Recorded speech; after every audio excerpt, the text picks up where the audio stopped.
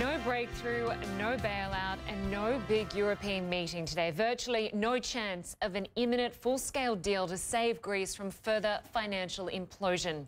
European Union leaders cancelled today's summit after finance ministers said Greece's latest proposal, aimed at securing a third bailout, did not go far enough. Those lower-level talks are still going on, but hopes seem dim. I'm still hopeful, but I think we're very far away from the type of conditionality that we need. If this was a negotiation from 1 to 10, I think we're still standing somewhere between 3 and 4. So making progress, but not there yet. Now let's get the latest. Elinda Labropoulou is standing by in the Greek capital. But first, Richard Quest has the latest on the talks underway in Brussels. And Richard, with this EU summit cancelled, it's not looking very good. What's your take? I think there's no possibility at all of a full deal. We've been told that by at least 3 different Eurozone finance ministers. So the best they can hope for is to cobble together some form of commitment or undertaking that not only says they stand with and by Greece, but that ultimately they're now looking to Greece to see what the country is going to do. It really is a case of show me what you can do, not tell me what you're going to do. And as the Slovakian minister told me when he arrived at the meeting this morning, it really is still all about trust. It's not possible to reach deal today. Okay, we can rag on certain recommendations for the head of state, that's all. The bridge of trust, it's so, David, it's not possible to achieve the deal.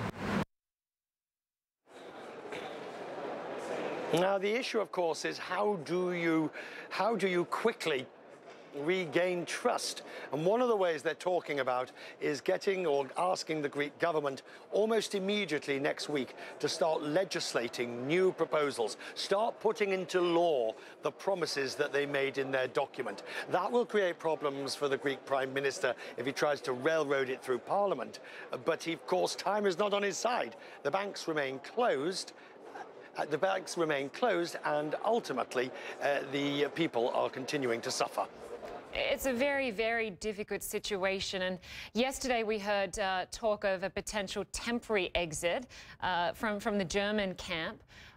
Is that even possible? If Greece were to exit, would it be temporary or would this be permanent? No, if Greece were to... I mean, the whole temporary exit scenario is fanciful, frankly. Those I've spoken to say it's extremely complex. You're talking about either parallel currencies or the introduction of a new currency. You have to redenominate all the loans, all the deposits, and then you have to do it all in reverse thereafter. It's simply one of those esoteric economic ideas that people float every now and again because academics have discussed it in learned journals. But it's not really a runner. And if they were to try it, then nobody's under any illusions. It's Grexit by another name. They wouldn't be coming back into the euro anytime soon. So I think the whole idea of a temporary Grexit is one of those things that nobody is talking about. OK, Richard Quest in Brussels. Thank you very much. Let's go to Elinda Labropoulou in Athens. And Elinda, clearly the banks remain closed. How bad could it get for the people of Greece if they remain shut for another week? It's just a question of time. A whole other week would be a very, very long time for Greece. I mean, from everything we know, really money is running very low. We're waiting to see what the ECB, the European Central Bank, will decide tomorrow concerning liquidity. And of course, that really depends on what the leaders, the Eurozone leaders, decide today. If we have some kind of in-between commitment that there is room for a solution soon, there is a small possibility that the ECB might decide to raise liquidity. But this is not a very likely scenario at this option. So what we're seeing is that cash is running really low, and also at the same time, all kinds of businesses are really suffering because of the capital controls, imports and exports are becoming more difficult. All kinds of transactions are being put on hold. So as a result, what's really needed for the banks is a solution as soon as possible. And no doubt the future of Alexis Tsipras must be looking pretty shaky right now as these talks continue with no sign of a deal.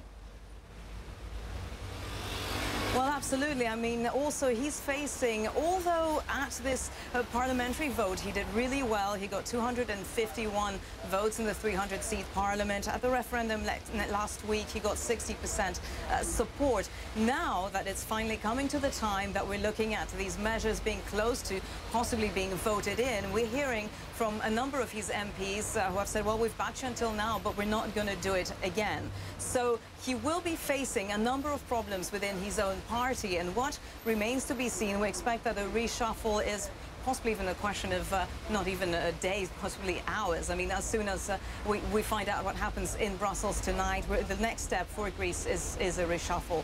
And after that, I think what he will try to do is to try and see what other alliances are there. We're looking at the possibility of a broader coalition, you know, some steps to pacify the Europeans, the creditors, that Greece can vote through and implement those measures. A lot to keep our eye on today. Elinda Labropoulou in Athens, thank you very much. We'll talk to you soon.